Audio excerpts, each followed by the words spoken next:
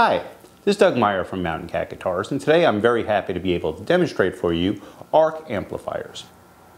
Ark Amps are made in Michigan by Bill Compo and Matt Schellenberg, who are actually old friends. They went to high school together and have been playing music together ever since. Bill, being the guitarist of the two, is the ears of the company.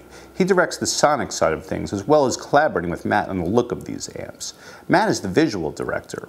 He designs and builds the housings for the electronics as well as the speaker cabinets. Most of the circuits have been designed by a fellow named Randy Fay, who has a company called Fay's Amps. The circuit builder, who very often puts his 2 cents worth on the layout and the design of the electronics, is Jeremy Ledford from Tone Shop Amplification. Besides looking as cool as they do, Ark Amps really do sound unique. They have a very 3D organic quality, which is due to the layout, the circuit design, and the design of the cabinets and the materials used. We'll be demoing 2 models today. We have a Model A and a Model B.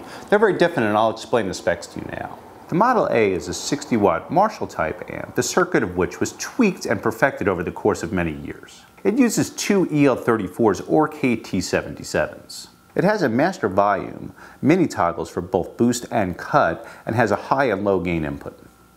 The Model B is a non-master volume, cathode biased amps running on a pair of 6 V6s at around 20 watts. It has a really beautiful 3D sound, and it's very chimey. It really gets that 6V6 growl.